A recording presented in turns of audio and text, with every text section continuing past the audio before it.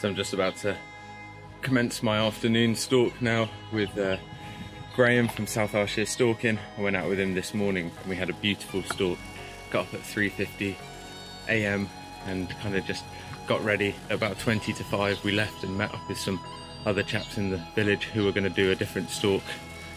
So me and Graeme and Ellie popped over to a really nice woodland coniferous plantation, but absolutely stunning and really undulating terrain overlooking the glen and the valley. It's really beautiful, and when we arrived we already heard a roebuck starting to call. So yeah, it was an absolutely amazing experience and I cannot wait for this evening stalk. So I'll catch up with you then. There might be a little bit less talking than usual in my videos, but in the last stalk in the morning there's quite a lot of wind, so I'll leave you with that.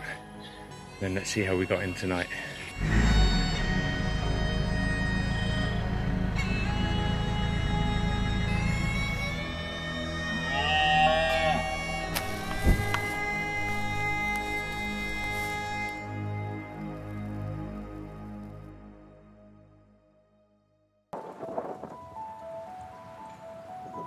With the open season for roebucks in Scotland ranging from the 1st of April to the 20th of October, I was slap bang in the middle, arriving in July right at the start of the rut, which was being held back by a colder front of weather impacting the temperature, which had recently been soaring into the mid-30s. But despite that, on the hilly lowland forest there were still signs of deer, kick-started by a rustle and break of twigs to steady the aim towards, and giving Graeme, the guide I was out with, an opportunity to start calling. As soon as you hear a movement in the woods, it can be gone, and with the smaller, agile size of the roe species of deer, capreolus, and their reddish grey-brown coat, they easily blend into their surroundings. The species is one of the 2 native deer to inhabit Scotland, and with a reduction in their natural habitat, combined with the commercial forestry dominating the landscape, and the resulting fear of damage to the newly planted crops, they do require careful population control and management from outfits like South Ayrshire Stalking, who manage many hectares of land throughout Scotland, including the piece that I was in now.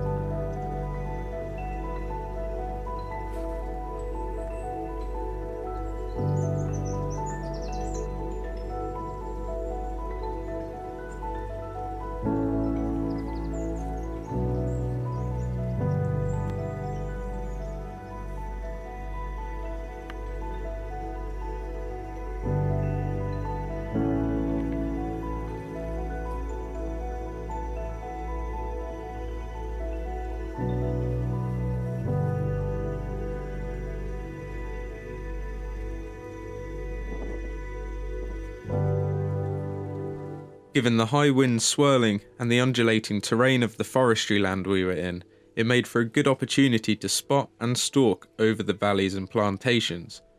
Walking briefly down the tracks in a single file to reduce our silhouettes, and stopping once again to use our binoculars to glass the surrounding areas and scan for any evidence of movement, disturbances, or deer themselves.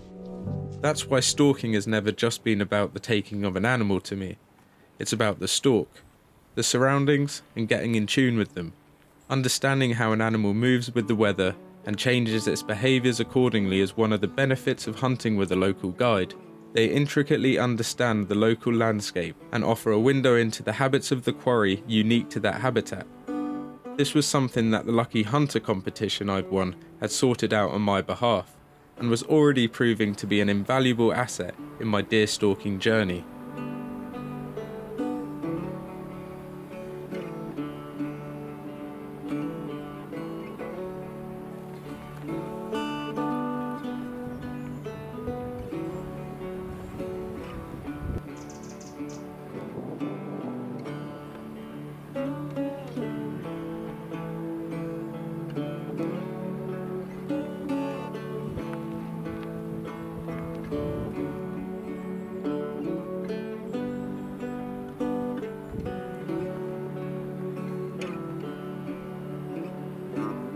There's nothing better than an early morning walk, and even with the weight of a 243 rifle on my shoulder and the cold wind rushing past in all directions, it was great to be out and experiencing a lovely part of Scotland. I've always enjoyed going off the beaten path, so taking little individual stalks throughout the woodland gave really nice opportunities to discover different sights and see where different animals may be hiding.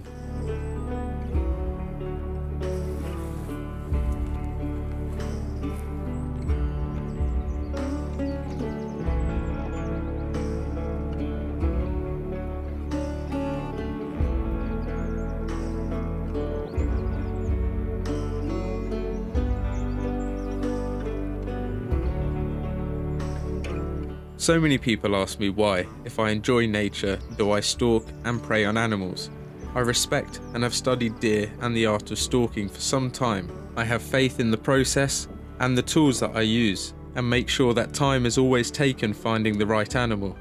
Hunting is tough, and having the right gear, knowledge and physique are essential for stalks like this, spending hours and hours walking, hiking, glassing. Hunting is a lifestyle misunderstood too often in a modern society, a place filled with its own pressures to conform to. When I step out, I switch on. My senses heighten and I can hear nature talking. And despite the ups and downs of anticipation combined with the disappointment of not seeing too much, it was overwhelmed with the awe and excitement granted by such a beautiful landscape. Ayrshire hosts some incredible vistas, and this particular location didn't let it down, even if the deer were bedded up on this particular cold morning.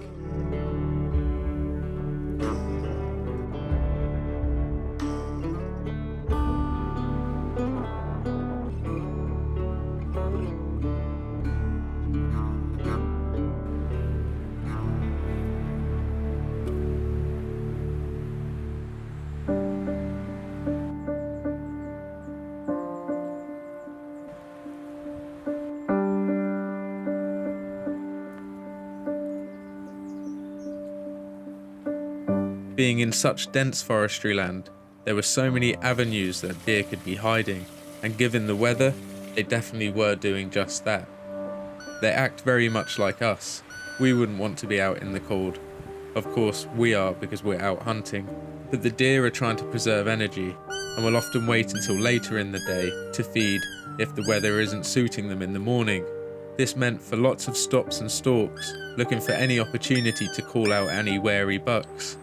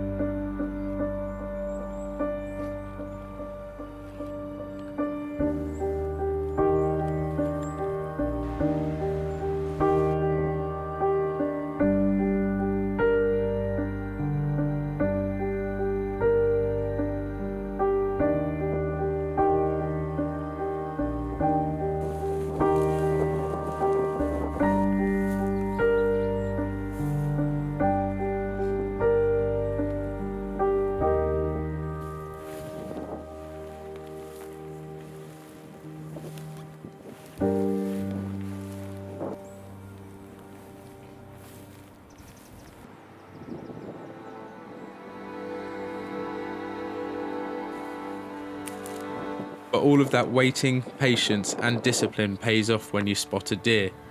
Graeme's keen eye was straight away drawn to the reddish hue of the roe deer hiding behind a willow, a stretch away over a shallow valley.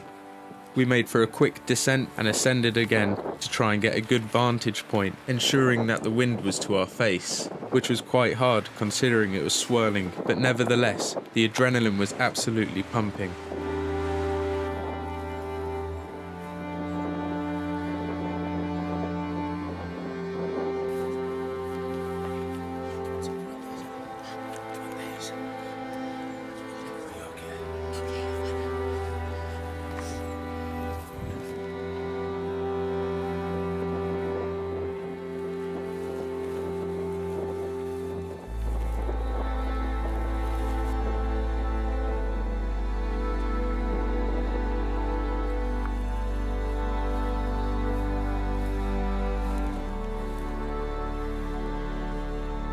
and I can't describe the anticipation when you're starting to close in on an animal that you've seen. Not only the questions running through your mind of, is it a buck, is it a doe?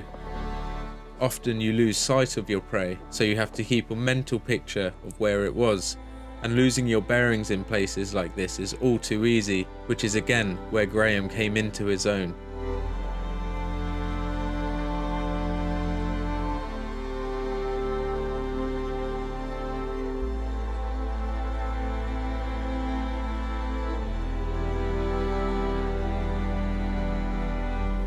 It seems to always be the case that you only see does when you're out after bucks, and you only see bucks when you're out after does. But despite this particular deer being a doe, there was still a good chance of a buck being nearby, and following with a careful eye is always worth the effort. And even if that particular opportunity doesn't pull through, there's always other opportunities. Sometimes dashing before your eyes into the forest never to be seen again. But that's just one of the thrills of hunting that you can't buy, you can't fake, you just get when you're out.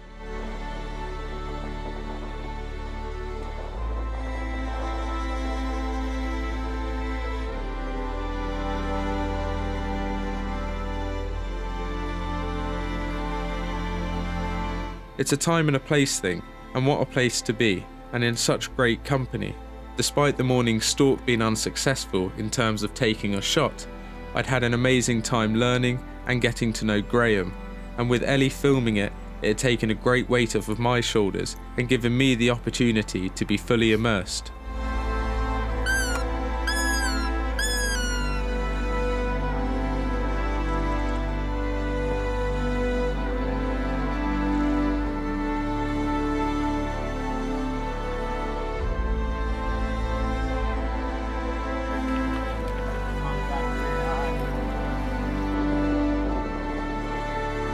Leaving the hills and the forestry land behind, we head back to Loop, where we caught up with Chris Dalton, who was harvesting some home produce before we went to rest up for the evening stalk ahead.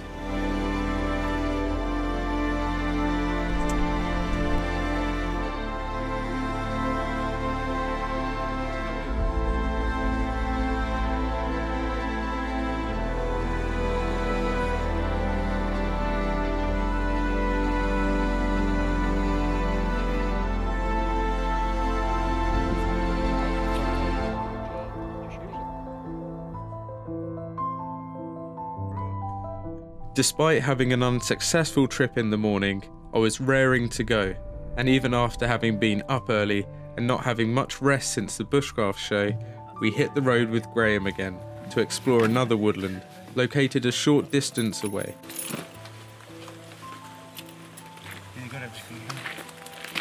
So we just arrived at another spot now, really nice valley. Rain's just starting to come in, so we're going to go and have a look, see what we can find. It had rained since the morning's outing, so I was wearing my Stone Creek chaps so as not to get soaked in the long grass. And speaking of long grass, it's a bane to those out stalking. At this height, you could have easily hidden a whole herd of roe deer feet away, and I may not have even noticed. But again, that's part of the thrill, maybe stumbling upon something you don't expect. Quite a lot of rutting activity. That flattened area of grass that we just showed you. We're just going to take a steady stalk up.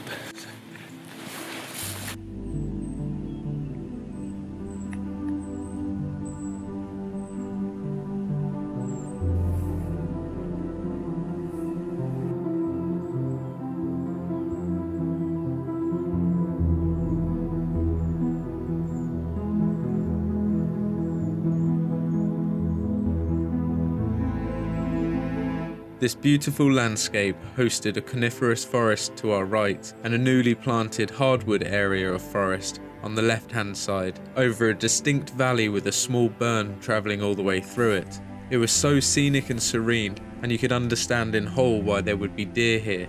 This is the perfect environment, giving them a good avenue to move between both types of forest.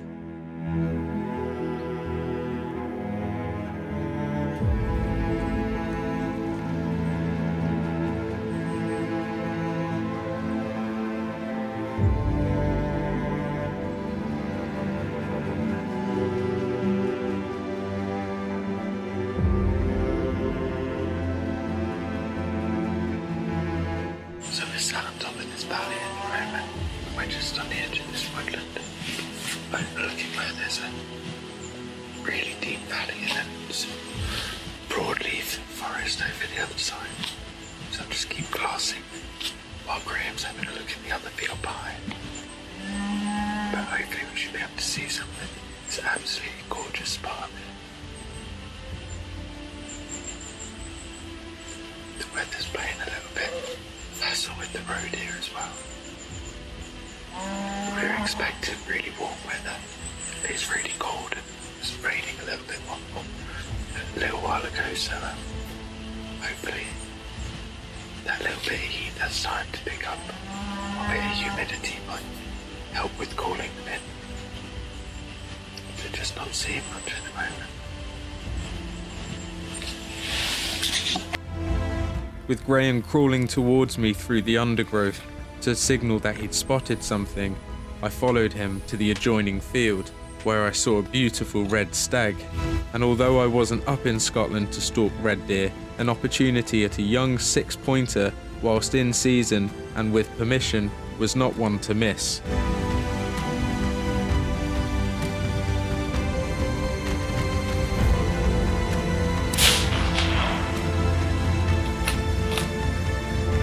But I did. Now I like to think that it's fate. Having won a competition for roe deer, it seemed fitting to only take that species. And also, personally ticking off the species in size order, it seemed right to have left this incredible stag get away.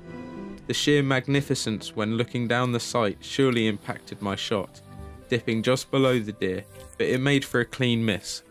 Something any hunter would pray for given the circumstances. This would be hard ground to track an injured stag on. What people tend to do is lift so they shoot underneath. We're not out the countryside now. Yeah. That ash tree there, not too big. It's a good listen.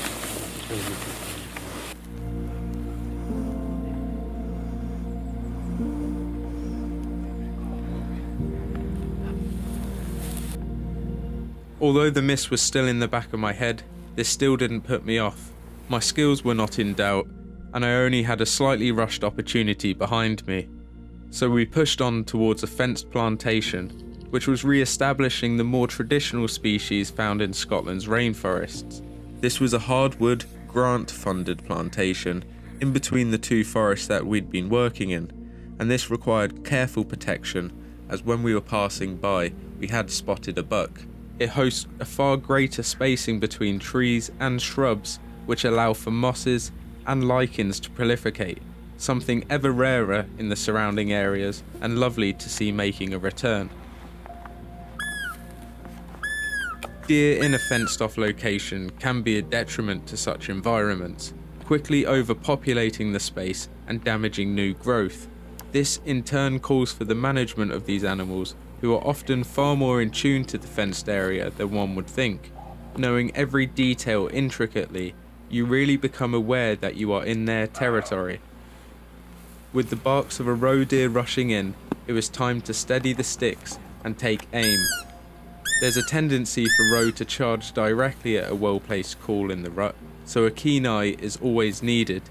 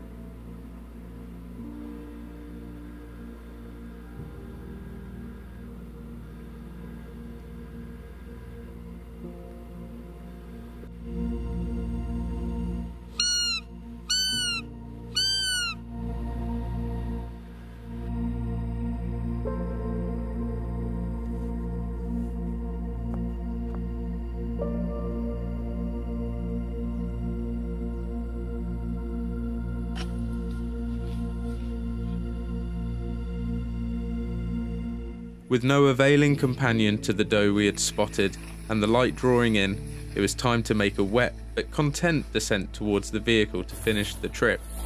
And although the hunt didn't return any rewards in terms of meat or animals culled, the reward was in the time spent with Ellie and Graeme, exploring what is an astoundingly beautiful landscape, filled with such beautiful views.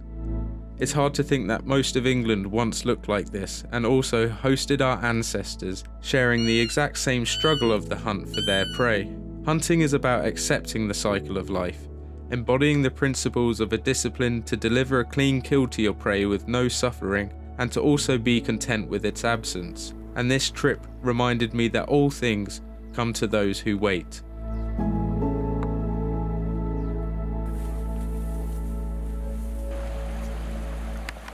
That's how you should be doing it there. So safety Forward. forward, bolt. Magazine, At the front, is it? Yeah. Empty. Yeah. Yeah. Yeah. Right, let's rock and roll. Just top right in that. Young man. So just finished the evening stalk. Had one shot at a really nice red buck, but missed, as is tradition. But we're looking forward to tomorrow morning, so fingers crossed. We'll see you then. Join me next time when I turn the cards for a lucky hunt.